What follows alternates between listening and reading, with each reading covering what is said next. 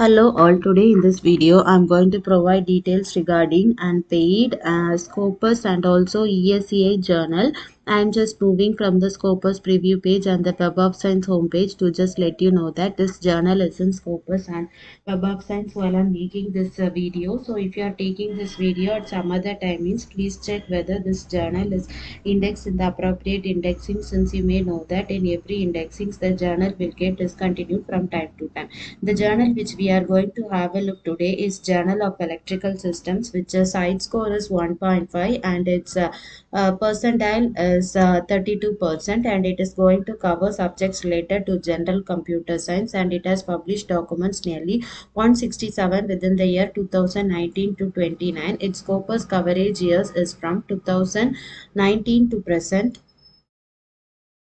2009 to present.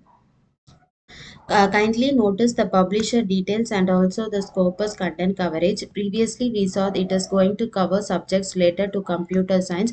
Apart from that, it is also going to cover electrical and electronic engineering. Already, we saw it has published documents nearly 160 within the year 2019 to 22. To just confirm that, you can just check the Scopus content coverage.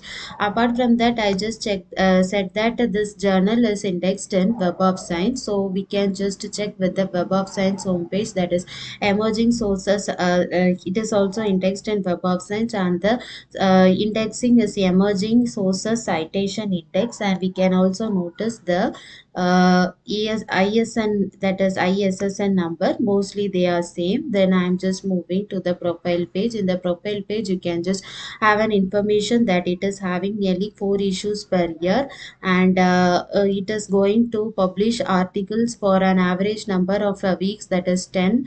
It's an, I said this is the paid journal. So in Web of Science they have shared the paid details, which is 100 USD. Then other details regarding this journal is given over here. To the website, journal website, we can move from here, so it will not lead to any fake websites or clone websites. So in this we can just move to the archive session. Apart from that, before moving to the archive session, we can see what are the subjects it is going to cover.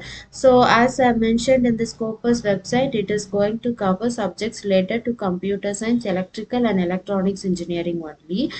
So then in the Web of Science homepage, they have given that it is going to publish nearly 4 issues per year. Here in this also it is given that in archive session in 2023 it has published nearly 4 issues. Now the 2024 first issues has been published, so we can move to the PDF of this article, because mostly in some journals they would have mentioned that what is the date they have taken from submission time to acceptance and time.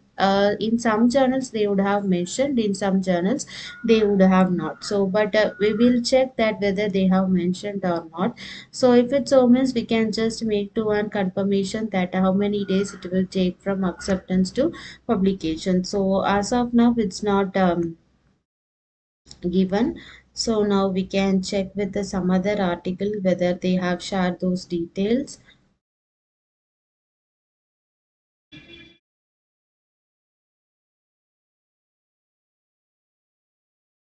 So I think in this journal they haven't shared this detail. So this is the details regarding this journal. I'm just sharing the overview of this journal. So if you are interested in this journal means, please check the journal link which we have shared in the description box. Thank you.